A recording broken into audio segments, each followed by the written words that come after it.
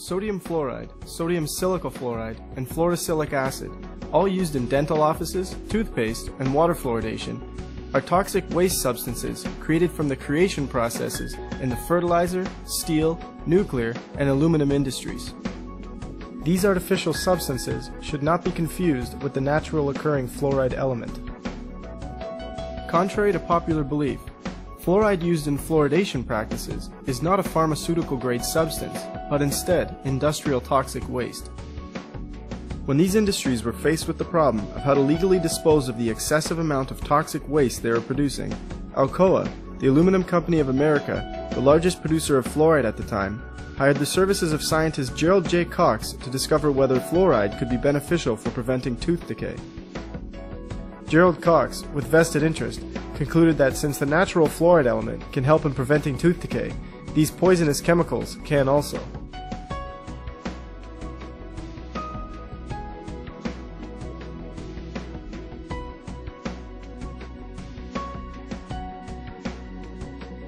After the release of Cox's claims, the fluoride waste these industries produced began being trapped in the smokestacks of the factories, collected, put into barrels, and sold to municipalities to add to their drinking water. Before these industries were trapping fluoride emissions, the fluoride pollution was scorching vegetation, killing crops, and crippling livestock.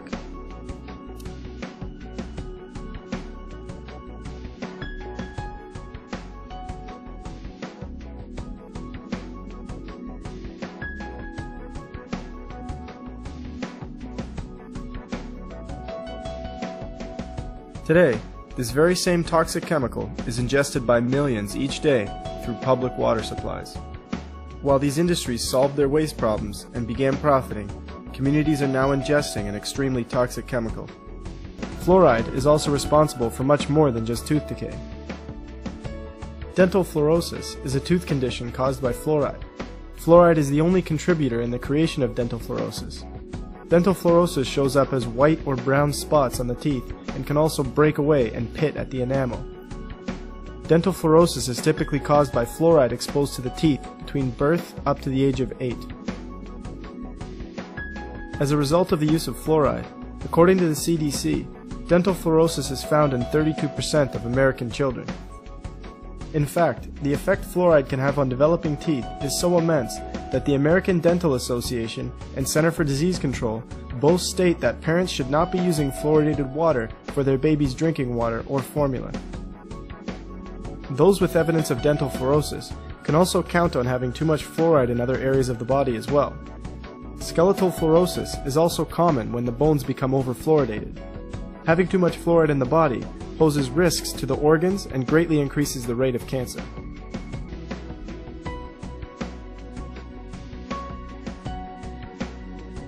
The fluoride story starts in 1939, when Alcoa, the Aluminum Company of America, then the world's largest producer of sodium fluoride, and the Dow Chemical Company transferred its technology to Germany.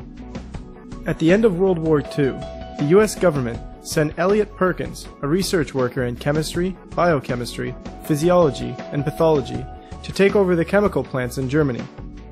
Perkins quickly learned from the German scientists that they had devised a scheme during World War II using fluoride to medicate water in order to mind control the populations of cities they had taken over. It was found that fluoridation caused slight damage to a specific part of the brain and neurotransmitters, making it more difficult for the person affected to defend his freedom, causing the individual to become more docile towards authority. Hitler's eugenics program was no secret to anyone.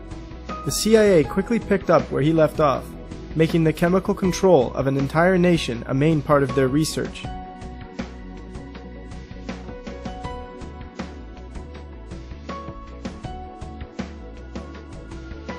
As research completed by chemist Charles E. Perkins shows, any person who drinks artificially fluoridated water for a period of 1 year or more will never be the same person mentally or physically.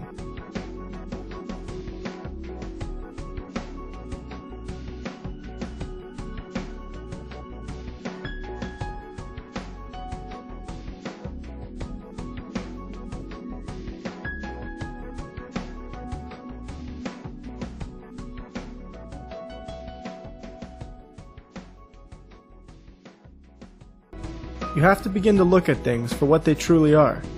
When we truly look at fluoride, we find that fluoride science was bought and paid for by the companies who were producing the most of it. It was a way for them to dispose of the toxic waste while profiting. Fluoride does absolutely nothing to prevent tooth decay. Not only does fluoride cause issues for the teeth and mental health, but is highly linked and sometimes the direct cause of cancer, kidney disease, thyroid issues, bone disease, arthritis, immune system deficiencies, and the lowering of IQ. In fact, 18 separate human studies have been completed in China, India, Iran, and Mexico that all conclude fluoride is the direct cause of lowering IQ.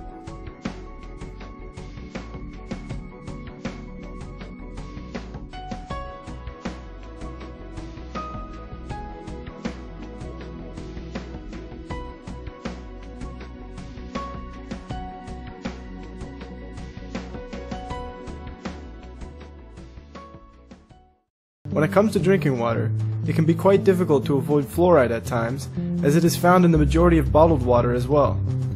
Find out if your city water is fluoridated or not. If your city is not fluoridated, drinking tap water versus bottled water will allow you to avoid the fluoride. But this still isn't ideal, as tap water still contains chlorine and other chemicals that aren't good for the body. The ideal situation is to purchase a water filtration system that filters out both chlorine and fluoride. Some better than others, but some also more expensive than others. Make sure the filter is capable of filtering out fluoride. In terms of toothpaste, there are many types of toothpaste out there that do not contain fluoride. Next time you're at the store, check out the various natural brands that do not contain fluoride. You can also use baking soda to brush your teeth instead of toothpaste. At the end of the day, fluoride is so heavily defended by people and some professionals because they are simply going by what they have been taught. They assume that there is actual evidence to show that fluoride is good for us and that it's safe to use. This is the same mentality we have taken towards many other things in our current world. Gently approach your dentist with this information as well. Most professionals have no intention of harming anyone. They are only practicing what they have been taught. Many dentists have quickly changed their minds about fluoride once they have learned the truth about it. Finally, really think about why those in charge, who know full well what this chemical does, are putting it in our water. Use this same questioning when looking at other deceptions we have been fed. We consume it every day with the reassurance from our health authorities that it is doing us good. The truth is, fluoride is a poison, and adding it to our drinking water is an evolving social experiment started 40 years ago. Now one of the world's top fluoride experts has issued a grim warning about what it could be doing to our health, and that of unborn children. Yet as Frank Pengello reports, you'll get a different spin from dentists and health bureaucrats. We consider that as a poison. Why should a poison be in drinking water? The poison is fluoride. It's there because government health bureaucrats and dentists tell us it's for our common good, for reducing tooth decay, and at levels which won't harm you. That doesn't wash with Professor A.K. Shashila. They should realize it's the poisonous substance. It doesn't promote health. It is a disease-causing agent, and fluoridation should be stopped as early as possible. Professor Shashila is one of the world's leading experts on fluoride. Her own extensive research, along with 70 years of data in India, backs up what she's saying, and it's most disturbing.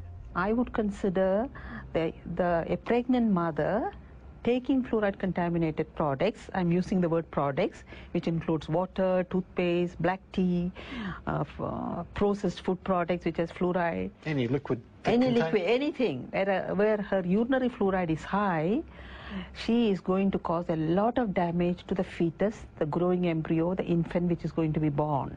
The American Dental Association warns against using fluoridated water to mix baby formula.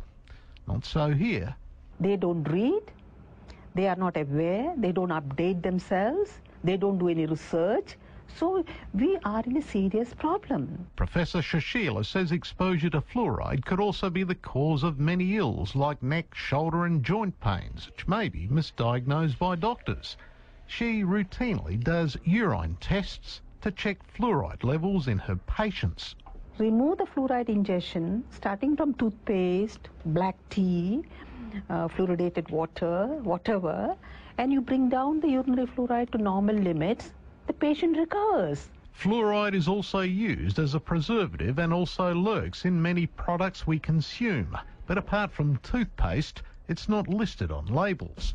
So it is coming into one's body through many sources, and you are not aware of it. The fluoride that goes into our drinking water is toxic waste from the production of fertilizer. For maybe 100 years, the phosphate fertilizer industry put out two very, very poisonous gases into the environment, hydrogen fluoride and silicon tetrafluoride. Eventually, they were required to capture those, and they did it with a wet spray, water, and that water converts these two very toxic gases into hexafluorosilicic acid. And it's this scrubbing liquor, which is about 25% strong, is put into tanker trucks, driven around the country, and added to our drinking water.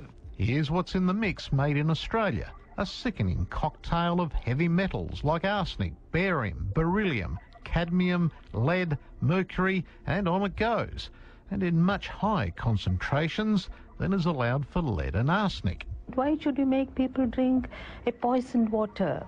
Well, it's forced medication for the masses, and there are more than 1,000 doctors and scientists around the world who, like Professor Shashila, condemn what's going on.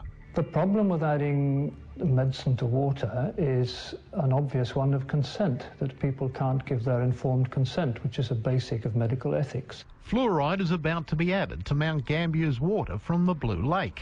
Alex Young is livid. He's collected a petition of more than 6,000 signatures against the move, or a quarter of the town, which has been ignored by the state government. The issue of fluoridation has largely been ignored by the government, in not terms they want to push it, but in terms of allowing the community to have a say in the matter. They simply just ignore us. And I am, and the rest of the group here, are just amazed at the level of ignorance shown on this matter. We wanted to talk to someone in SA Health about the issue. Instead, we got a written statement which didn't address our questions directly. It claims Mount Gambier children have 78% more tooth decay than those in Adelaide who drink fluoridated water, and that it's considered safe and used in other developed countries like the USA, UK and Canada. Well, there aren't many more on that list, as anti-fluoride campaigner Professor Paul Connett points out. Most European countries do not fluoridate. Austria, Belgium, the Netherlands, France, Germany, Sweden, Norway, Denmark, Iceland, Italy, Greece, Portugal. The overwhelming number of countries in the world do not fluoridate, and guess what? Their teeth are just as good, if not better, than ours. It aggravates dental decay. The tooth gets pitted, perforated, it gets chipped off, it breaks, and also at a much younger age, the people will become edentulous, means they will lose their teeth. The anti-fluoride movement says while there's ample evidence to support what they're saying, governments still refuse to listen or fund research to study the impact it has on health. The real culprit here is these bureaucrats who are spinning the information before it gets to the decision makers. And that's what's outrageous. We expect, I think, politicians to spin, but we shouldn't expect civil servants to spin. A mistake? Yes, of course.